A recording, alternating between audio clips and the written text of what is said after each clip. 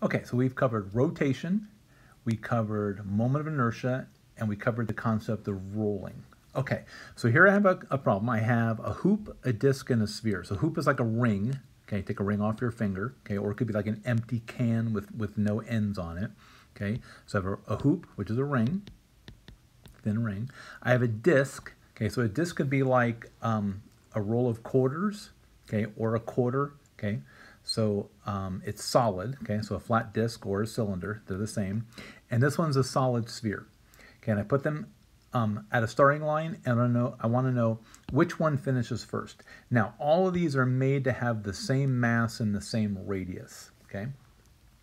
Okay, so I want to figure out which one's first, which one's second, which one's third. Okay, so the one that's going to win is the one that's going to be going the fastest at the bottom. Now, we mean the fastest, we mean if there's a little finish line here, it's which one's going to have the biggest speed of the center of mass. So let's calculate to see which one has a larger speed of the center of mass and also a larger translational kinetic energy. Okay, so let's take a look. After running some trials, students are going to see that the shape's going to influence the acceleration.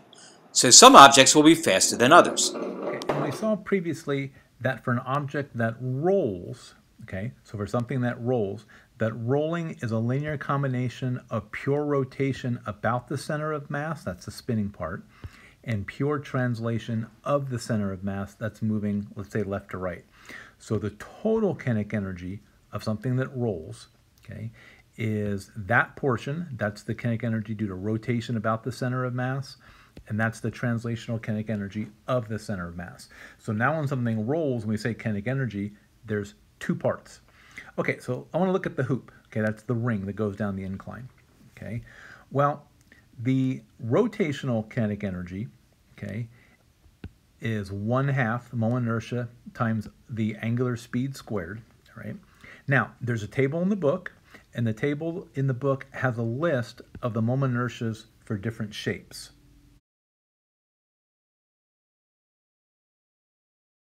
And so, since you can think of moment inertia, we first looked at it like that, okay? You go out to each point mass and multiply from the axis of rotation out to where that mass is. For a ring, okay, there's a ring, okay, if there's the axis of rotation, okay, all of the mass is as far away as you can get, okay? So that would make the moment inertia largest compared to a disk or a sphere, where the disk has some of its mass closer in, and also the sphere, okay, has some of its mass closer to the axis of rotation. Whereas the hoop, okay, the ring, has all of its mass as far away as you can get from the axis of rotation. So its moment inertia, okay, has the form mr squared, okay, because remember, moment inertia has the form mass times the length squared, mass times the length squared, okay, and what length is associated with a circle? The radius, so there's your mass times length squared, mr squared, okay, and for a hoop, the moment inertia has the coefficient of 1. So the moment inertia for the hoop about its center of mass on that table is mr squared. So that's what I put right there, was mr squared. Okay, and then I added, okay, the translational kinetic energy of the center of mass. Okay, now I want to be able to compare these two terms. Okay, I want to be able to look at those two terms. Okay, so what I did is I said, okay, we saw for rolling that the speed of the center of mass, this is the condition for rolling, the speed of the center of mass is r omega. So right here where I have r omega, okay, that's v squared. So I put in v center of mass squared. Okay, so now if I look at this, the total kinetic energy, I have 1/2 mv center of mass squared plus 1/2 mv center of mass squared. So the total kinetic energy of a rolling ring is mv center of mass squared. Okay, so here the kinetic energy is split 50-50. 50% is wrapped up into rotation, 50% is wrapped up into translation. Okay, now if I do it for another shape, if I do it for a disc, okay, and again, you can think of a disc as like a penny, okay, like a platter, all right, and again, it doesn't matter if it's a penny or a roll of pennies, it's still a disc shape. So if I want to calculate the total kinetic energy, okay, for a rolling disc, is I have to include first the rotational kinetic energy about the center of mass plus the translational kinetic energy of the center of mass. So the first one here, okay, when I put in the moment inertia about the center of mass for the disk, okay, I look on the table, and it kind of looks like this one here for the hoop, okay, but as it turns out, instead of having a 1, there's a 1, okay, it turns out there's a half, okay. So think of taking some of this mass from the hoop, okay, and moving it now closer in to the center of mass because the disk is solid, whereas the hoop, okay, is empty. All right. So with a hoop, all the mass is as far out as you can get from the axis of rotation. With the disk, you have a lot of mass close to the axis of rotation. Okay. So there's that half that's shown in the table.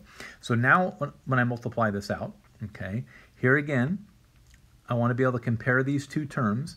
So the condition for rolling is the speed of the center of mass is r omega. So this r omega is v squared. Okay, and I have a half times a half, which gives me a quarter. So now when I add these two terms, the total kinetic energy of a rolling disk is 3/4 mv center of mass squared. Okay, and it's broken up. The kinetic energy is no longer 50-50. Okay, so the rotational kinetic energy is 1/4, this is for the disk, is 1/4 out of the total 3/4.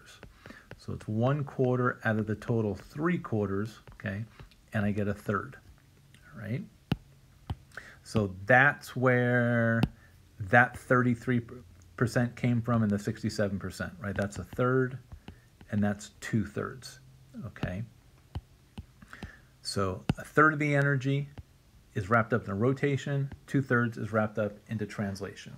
Okay, now for a solid sphere, okay, solid sphere is now three-dimensional, okay, instead of a flat disk, okay, or a long cylinder, it's more, well, it's spherical. So instead of having, remember the moment inertia always has this form, this is for point particles, okay, it has something, the term is a mass times a distance squared, mass times a distance squared. Well, what distance associated with something round? The radius, so there's my mr squared. This coefficient, okay, it was a 1 for a hoop, right there was a 1 for a hoop. It was a half for a disk, okay, from the table we had. But the table in the book has for the solid sphere, that coefficient is 2/5, okay? So now when I multiply this out, the 2's cancel, I have a fifth, and if I add a fifth plus a half, I get 2/7. Okay, that's a weird number, okay? And then what I did is I took this 1/5, I took 1/5. So I want to look at the rotational kinetic energy of the solid sphere, rolling solid sphere. So the rotational kinetic energy, that part, is 1/5 out of the total 7/10. Okay, so when I do the algebra, the 10 flips on top, and I wind up with 2/7. Okay, so the 10 would be on top, 10 would cancel the 5, so I have 2/7, and 2/7 is about 0.29. Okay, so 29% of the energy is wrapped up in a rotation. The rest of it, about 71%, is wrapped up into translation. Okay, so how is that going to help us answer which of these things wins at the bottom? In other words, which one's going the fastest? Well, again, we said the one that's going the fastest has the biggest translational kinetic energy. So what I did is I took all these results from the hoop, disk, and sphere, and I made a table. Okay, hoop, disk, and sphere. So the moment inertia came from the table in the book. Okay, that coefficient is 1. Remember with the hoop, we said all the mass is as far away as you can get from the axis of rotation. So that's why that coefficient is larger compared to all the other ones. Okay, for the disk, there is a 1/2 in the table, and for a solid sphere, it was 2/5. Okay, and then I looked at these fractions. There's one there. There's one there. Okay, so for the hoop, the kinetic energy was split 50-50. Okay, for the disk is 1/3, 2/3, and then for the solid sphere, that was my 2/7 and 5/7, or 29%, 71%. Okay, so using this table, which one wins? Okay, well, the sphere wins because most of its energy, 71%, is wrapped up in the translation, okay, or translational motion. And translational motion means from point to point in a straight line, okay? So the smallest percent, 29% compared to 33 and 50, the smallest percent of the kinetic energy is wrapped into rotation. So when I let these things go at the top, okay, the sphere, since it has more of its mass located closer to the axis of rotation, a greater percent of its motion is wrapped up into translation, which is straight line motion. So the sphere starts to make its way down, okay? The hoop, okay, the hoop has more of its energy, 50% compared to 33 and 29. The hoop has 50% of its energy wrapped up into just trying to turn, just trying to rotate. Whereas the sphere only has 29% of its energy wrapped up in a rotation. Okay, so compared to the hoop, compared to the sphere, when I let these go, the hoop is still trying to rotate. Okay, much like that demo we talked about when you try to rotate that object versus that object, right? Like these are the water bottles on your backpack. Okay, this object has a big moment inertia. Okay, this object has a small moment inertia. This is easier to rotate. So this is more acting like the hoop. All of the mass is further out, and this is more acting like the solid sphere. Okay, that's easier to turn, so the sphere is going to start to rotate quicker and make its way down. So that's why the sphere comes in first, the disc comes in second, and the hoop comes in last. Okay, and I'll show you a video on that. After running some trials, students are going to see that the shape's going to influence the acceleration. So some objects will be faster than others. Okay, so the video shows that the sphere wins, okay, that was first, and the hoop comes in last, okay? So it depends on how the mass is distributed about the axis of rotation. So since the hoop has all of its mass as far out as you can get, okay, remind you of when the water bottles are far away and you're trying to rotate that. That has a large moment inertia. It offers a big resistance to rotate. The hoop is still trying to turn while the solid sphere makes its way downhill, okay? So now I want to look at, let's say I have a race between a solid marble, okay, and a bowling ball. So I have a small solid sphere and a large solid sphere. Okay, we'll forget about the holes in the bowling ball. Okay, now, so both of these are the same shape. They're both spheres. Okay, the marble has small mass, small radius. Bowling ball, large mass, large radius. Okay, I want to know now which one wins. Okay, well again, the winner is going to have the biggest speed at the bottom. So let's use conservation of energy to figure out which one has a bigger speed at the bottom. Okay, so here's the picture. Okay, so I let this thing go from rest, and I want to find V center of mass at the bottom. Okay, so I used U here for potential energy, but remember, some books use a U for potential energy. Okay, some books use PE for potential energy, some books use U, but for now, I'll just think of it like that, right? That's your potential energy.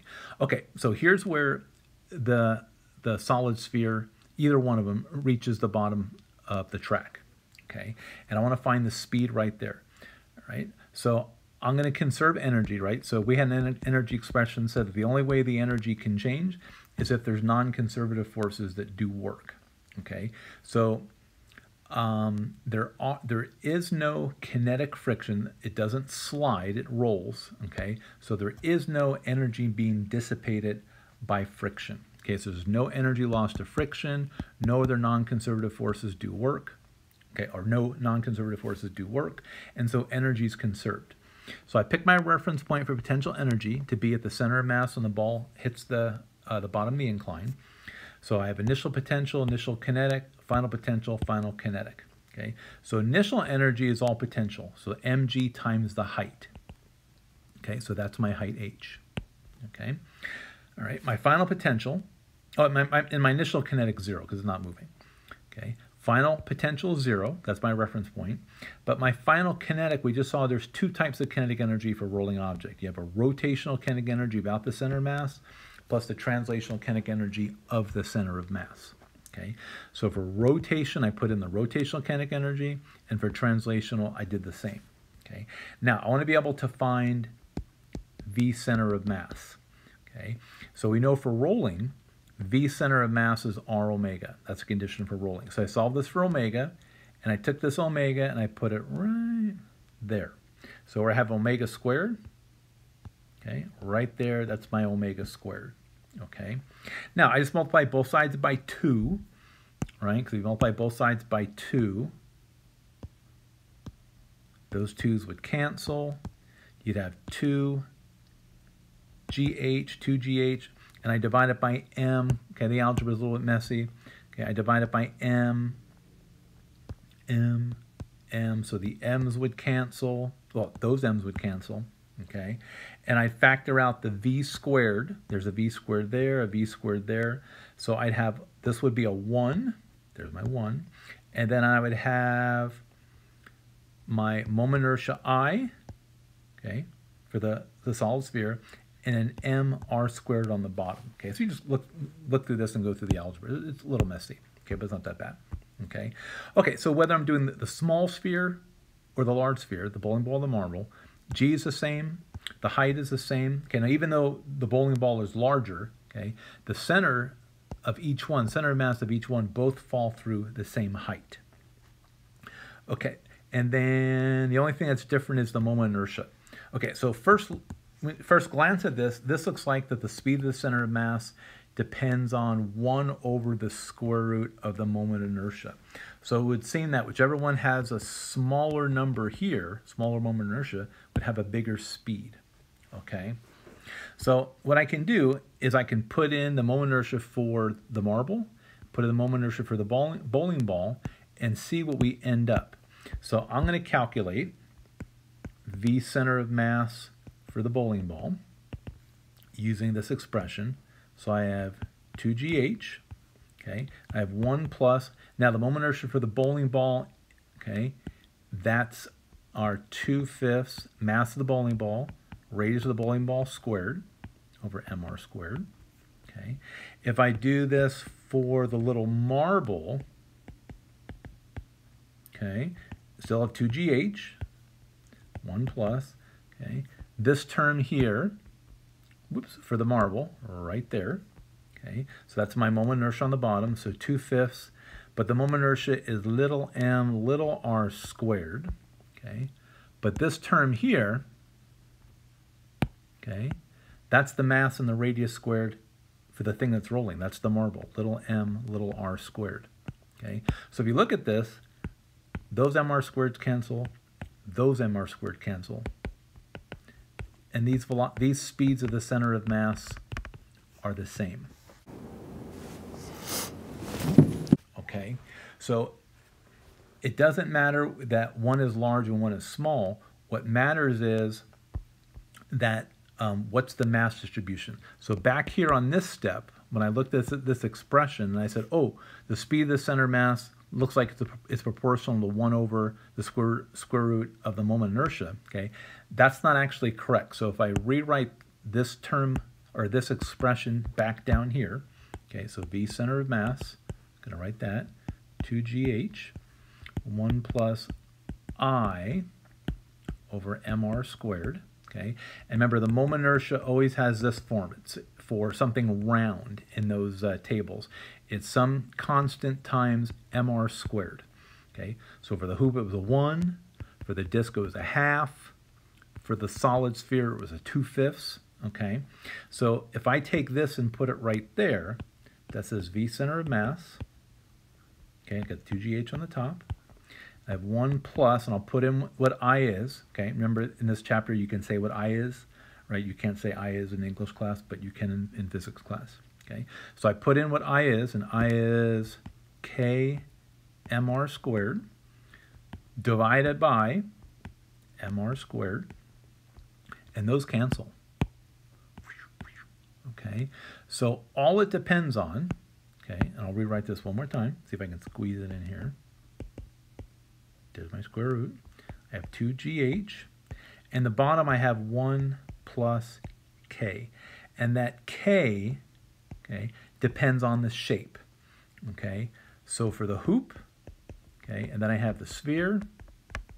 Okay, The hoop, that K was a 1, and the sphere was a 2/5, right, which is 0.4. Okay, so if I have a small number here, if I have a small number here, then that means, because it's in the denominator, then V will be big. So whichever shape has the smallest moment inertia, okay, that'd be the sphere for the ones we're doing, then that says the sphere would have the greatest speed at the bottom. Okay, so that's another reason why in the first race that the sphere won. But looking back between the marble, okay, and the bowling ball, okay, we saw that the mr squared canceled for the bowling ball, and the little mr squared canceled for the marble. Okay, so all that was left was the coefficient, right? That 2/5 based on the mass distribution. All right, and that 2/5 is that constant K. So that says that as long as you're rolling two solid spheres, doesn't matter if one's big and one's small, there'll always be a tie between a sphere. Okay, now if you did, let's say, a hoop, that's a hoop, okay, or some books call it a ring, that's fine, okay, versus a disc, okay, and the disc is the same thing as a cylinder, okay, that would be like a platter or something like that, solid platter, okay. Well, the moment inertia for the hoop, is mr squared, okay. Moment inertia about the center of mass, for the disk is 1/2 mr squared. So here K is 1, here K is 1/2, okay, and we're looking at that term right there, okay. So the speed, actually V center of mass, is really proportional to 1 over the square root of that factor K. So whichever one has the smaller constant in front of the mr squared, okay, that's the one that has a larger speed. So that says that regardless of the size, okay, remember these dimensions cancel out. So regardless of the size, the disk, which has the smallest K, 1/2 is smaller than 1, a disk will always beat a hoop. And the one with the greater rotational inertia will lose the race because it will have a greater resistance to a change in its state of rotational motion. Now right now the state of rotational motion of both objects is 0. They're not rotating. Once I remove the piece of wood, one of them is going to rotate more quickly. Let's see which one that is.